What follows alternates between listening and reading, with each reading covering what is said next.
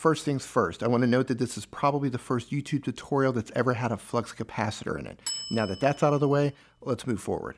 Now the app we're using today is an app called Videoleap, and if you don't have Videoleap yet, head down to my description. I've got a link to it. You can download it and install it for free, so make sure you have that in before we continue. Now the first thing I want you to do is look down at my timeline here that I'm scrubbing back and forth on. You're going to notice that I already have a video in place. Now if you don't know how to get this far, stick around to the end of the video. I'm going to link out to a couple of other videos that I made on Videoleap that will bring you up to speed. Now I'm going to hit play so I can find the perfect spot to add the text. So I have this crazy drum beat at the beginning, and when that stops, the car starts driving towards me. What I want to do is put floating text that comes from the top that floats down to the bottom. So let me show you how to do that. What you want to do is go down and you want to tap on the text icon, and it's going to add a text layer. Then it's going to say double tap to edit the text.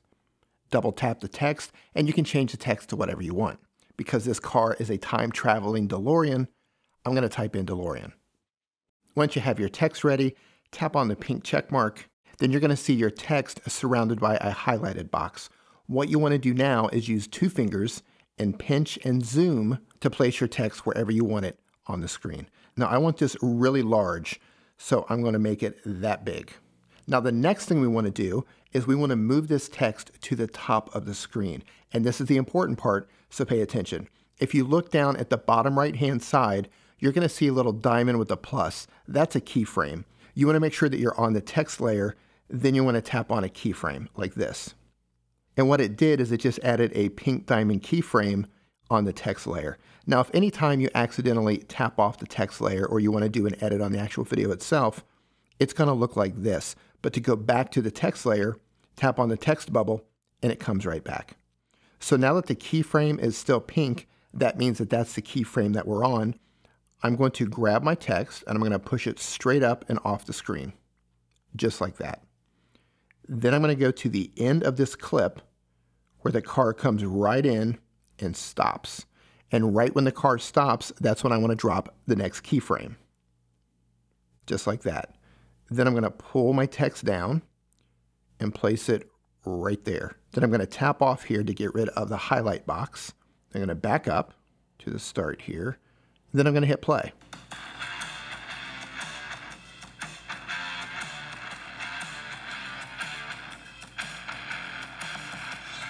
Okay, that looks great, and that's exactly what I wanted, but let me show you how to actually get the text off of the screen. And we're going to do something different for that. So we're going to go back, we're going to tap on the text bubble, wherever that is. There you are. We're going to tap on the text bubble. We're going to go over here to the end, and we're going to go down to the bottom and tap on animation. Then we're going to tap on out, which means animation out, the end of the animation.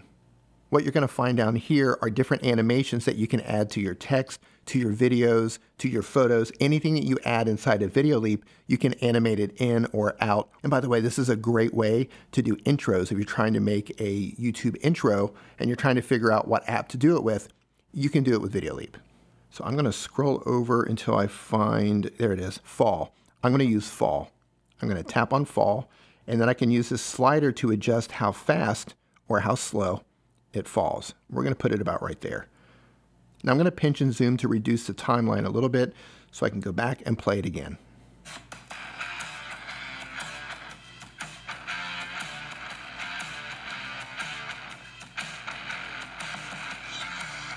Okay, that's perfect. That looked exactly how I wanted it to work. But let's add one more to this next clip, and let's do something a little bit different with it.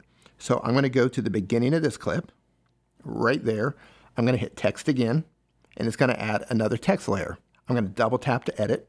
I'm going to add my text, then I'm going to hit the check mark again.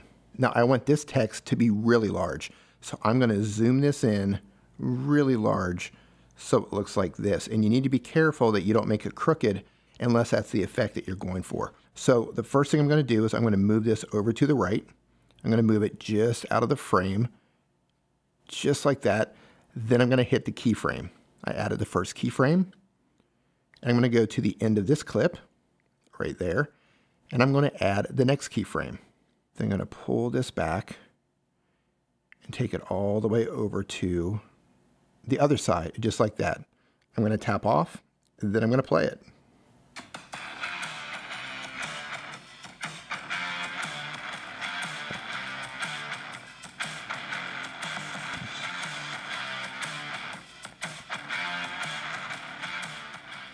Now, of course, you can bring your text in any way that you want. This is just the example to show you how to do it.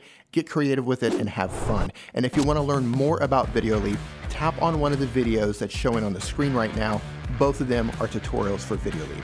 Thank you so much for watching. I do appreciate it, and I'll see you in the next video.